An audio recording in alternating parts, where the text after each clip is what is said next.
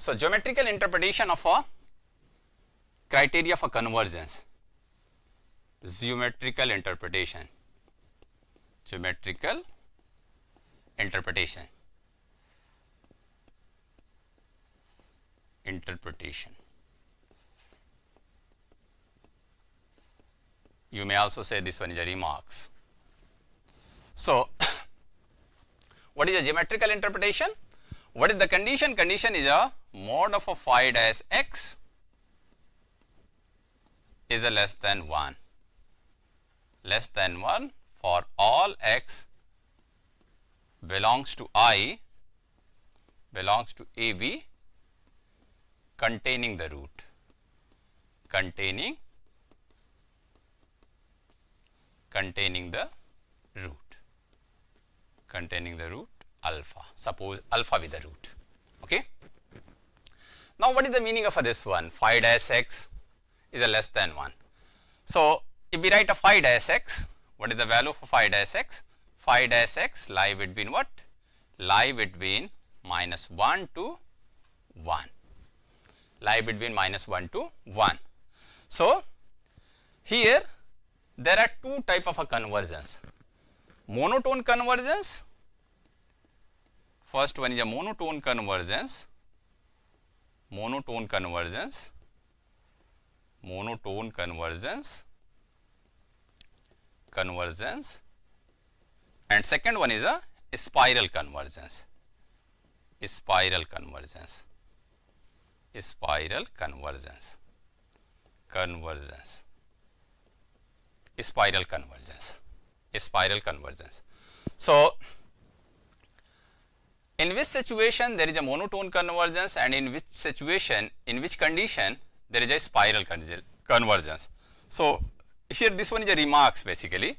Geometrical interpretation, after that we discuss about a geometrical interpretation. This one is a remarks 1. Remarks. You may say this one is a remarks. Remarks 1. So monotone convergence, if what? Here, if phi dash x is a greater than 0 and less than 1, then there is a monotone convergence. And if phi dash x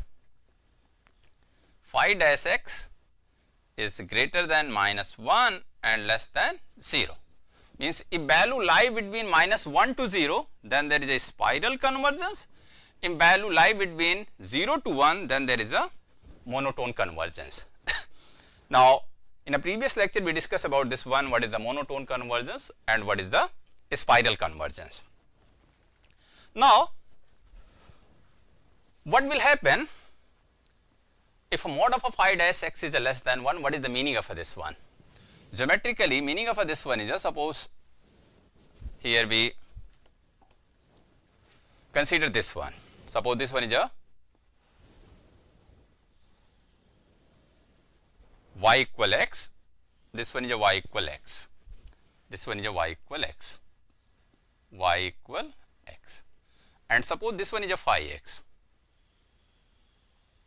this one is a phi x, this one is a phi x, phi x, phi x, and suppose we started from this value x0, we started from here, this one is a x0, this one is a first approximate value, initial value lie between a and b. So x0, so what is the value of a phi x0? If we draw the perpendicular here, this one is a value of a phi x0, phi x0. What is the x1? Then we find a what? Then we find a point of intersection with y equal x, and this one is a what? This one is a value of a x1, this one is a value of x1. Then value of a phi x1 is a here, this one is a phi x1, phi x1. Then again we find the here, this one is a next root x2, and similarly we find a x3, x4, or where is the root? Root is here, this one is a alpha, this one is alpha. As number of iteration increases, we approach to the root alpha. Now closely observe this point, phi x0 and the value of a y at x equal x0. Phi dash x is a what? Phi dash x is a what? Slope. Phi dash x 0, phi dash x with a slope. So what is the value of phi dash x0? Phi dash x0 is a slope at x equal x0, at x equal x0. So if we closely observe, this one converges. Basically this one is called monotone convergence. As the number of iteration increases, we proceed to the value or to our actual root. And this one is a here a special name also known as a staircase behavior. Behavior of a means a sequence. Behavior of a sequence is a staircase. Staircase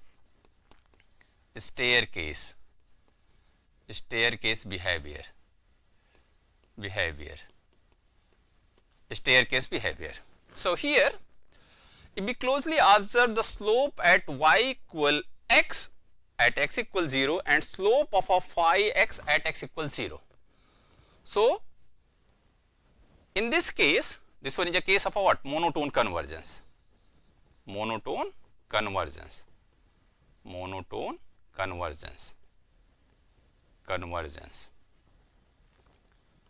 convergence. Means what is the sequence? Sequence is here we find x0, then we find x1, then we find x2, then we find x3, then we find the xn, and here there is alpha. So as the number of iteration increases, we approach to our actual root alpha. So x0, so what is the criteria for convergence? Criteria for convergence is a mod of phi dash x is a less than 1. So what will happen here? If a slope at x equal x0 is a less than slope at x equal x0 of a y equal x. So what is the slope of a phi x? Slope of a phi x is a phi x0. And what is the slope of a y equal x? Y equal x, slope of a y equal x. Slope of a y equal x is a slope become what? Slope become dy by dx means 1. Slope at this point is a 1. Slope at this point is a phi dash x0. So this will converge only if slope at phi x0 is a less than slope at y equal x. So that's why this condition arises, means if slope at x equal x0 means a phi dash x0 is a less than slope at y equal x is a 1, and this is true for all values of a class interval containing the root alpha. So this one is a true for x0, this one is also true for x1, this one is also true for x2, this one is also true for the xn, because at x1 what is the value of a slope of a phi x is a phi dash x1, what is the slope at y equal x is a 1.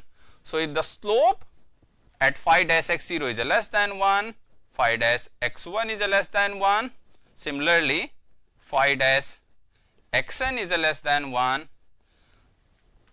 in whole you may say that mod of a phi dash x is a what? Less than 1. Why this one is called mod of a phi dash x is a less than 1? In a second case, suppose this one is a situation. This one is a situation. This one is a y equal x, and suppose this one is a function phi x. This one is a y equal x, and this one is a y equal phi x, Suppose we choose the what?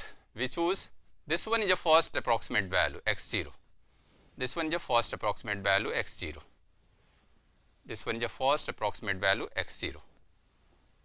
What is the value of a function at this point? This one is a phi x0. What is the x1? If we draw the tangent here, this one is a what? This one is a value of a x1. This one is a value of a x1. How we find the x2? the value of a function at here, this one is a phi x1, phi x1. Again we draw the tangent here, then draw the tangent here, then this one is a value of a what? This one is a value of a x2. Then again find the value at function, this one is a phi x1, phi x2, then this one, this, like this one. Where is alpha? Alpha is here. Alpha is here.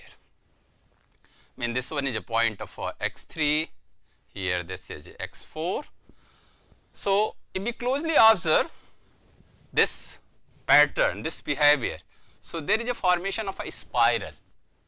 A spiral. Due to this reason, this one is called spiral convergence.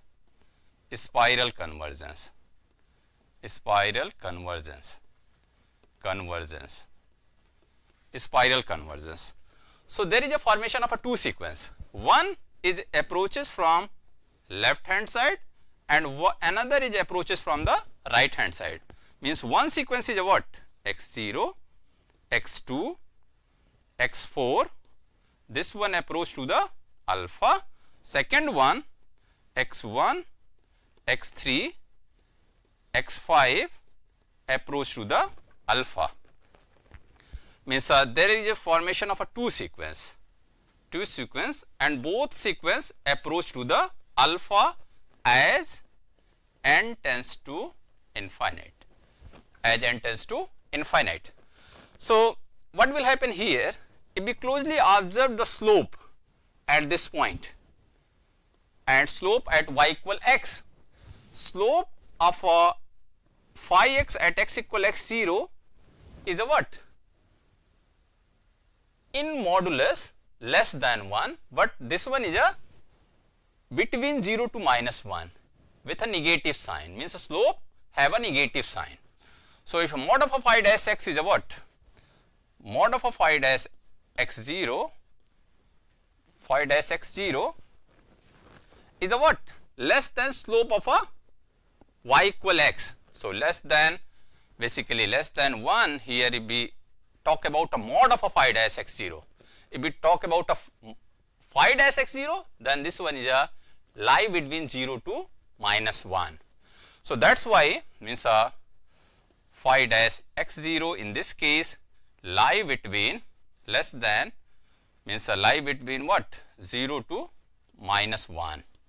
That's why if we combine the spiral convergence and monotone convergence, what is the condition? Condition is a mod of a phi dash x is a less than 1 for all x belongs to I containing the root alpha.